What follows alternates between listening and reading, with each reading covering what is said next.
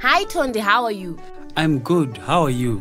I'm doing great, thanks. It's good to see you again. So can you remember our discussion last week about the immune system? Yes, it was good. It really helped me understand things better. That's great. Do you want to tell me what you can remember? You can use the cards if that helps. Sure. So, this card shows the warrior. He is strong and ready to fight and protect. He is like the immune system in our bodies. The immune system is made up of tiny cells which work like these warriors to protect us from germs. Exactly. Can you remember what happens when germs or infections enter the body? When germs or infections enter the body, the warriors come together to fight off germs. Sometimes they need help, which is when the doctor or nurse will give you other medicine. That's great, Tonde. You have remembered a lot. So we can use a picture of the warrior to help explain things more easily.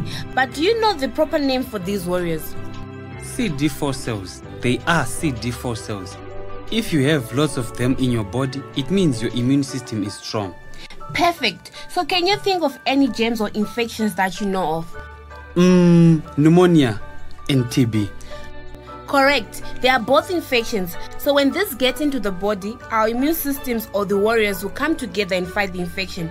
With infections like TB and pneumonia, the doctor or nurse will give the person medication to help, but the immune system will be fighting hard too.